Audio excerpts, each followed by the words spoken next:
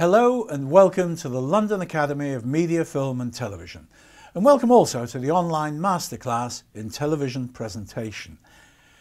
I'm your online tutor, Peter Purves, and any background information you require about me can be found on my website www.peterpurves.net.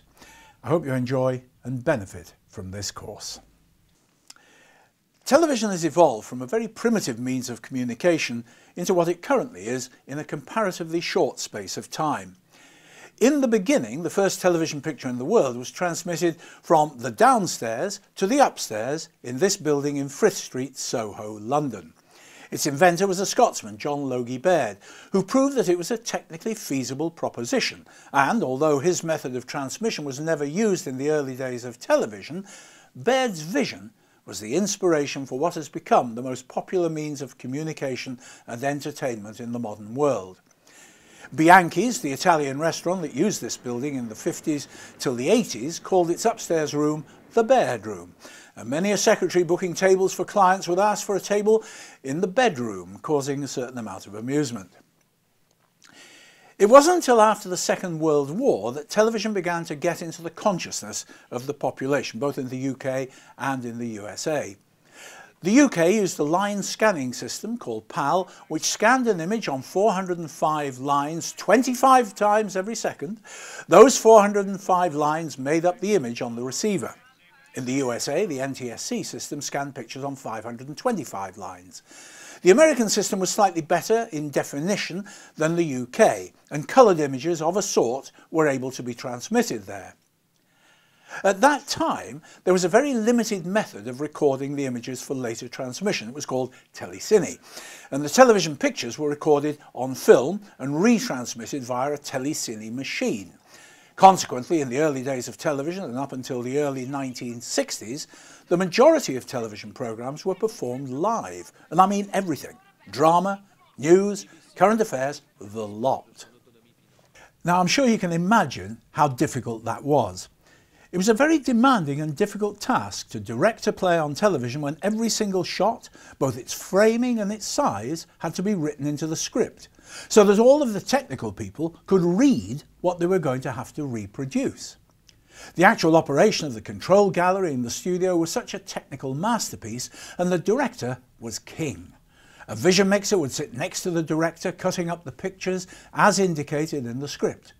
There would be technical managers who were responsible for the camera picture quality and the sound and lighting. And then there would be the production secretary who kept the timings and everyone in the studio up to date with where we would be in the script, what shot number we were on and what was coming up next. That was a vitally important role. On the studio floor, 6 to 8 cameras would be deployed, each connected via a cable to a different point in the studio wall and operated by a single cameraman. Occasionally, studio cranes like the Mole Richardson were also used, and requiring 3 operators and a cable tracker. 2 or 3 large sound booms were in operation as the only means of getting the live sound from the various sets. The actors and the sets and furnishings were also a further complication in the overall jigsaw that ultimately would be a smooth and polished, even if somewhat limited, production. That is the background from which modern television has evolved. With the change in the UK to 625 line scanning in the late 1960s, good quality colour pictures could at last be transmitted in the UK.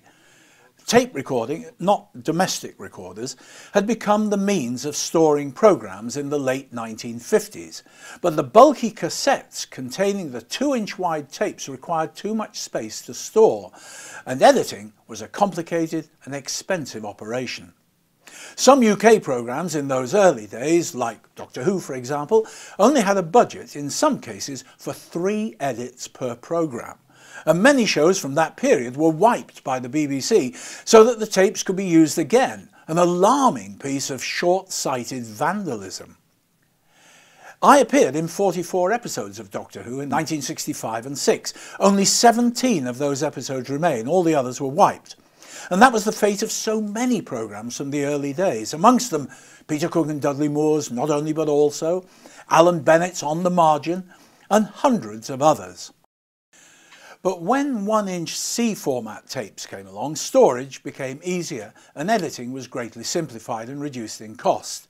And from then on, the technical advancements came along at a remarkable rate.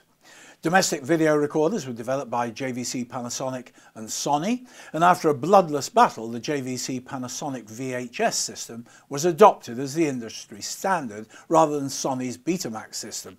By all accounts, the poorer system was the one adopted. Then came the launch of satellite television and the proliferation of channels and the change from the line system of transmission to the digital pixel-based format, and television hasn't stopped getting more and more sophisticated. Equipment began to shrink dramatically so that almost anyone can now make television programs of a reasonable quality, but not necessarily very well. This course is aimed at bringing out the best in you as a presenter in a medium that needs to be treated with respect. Making good television is not easy. Technically, it may be simple, but the basic rules haven't changed much since broadcasting began.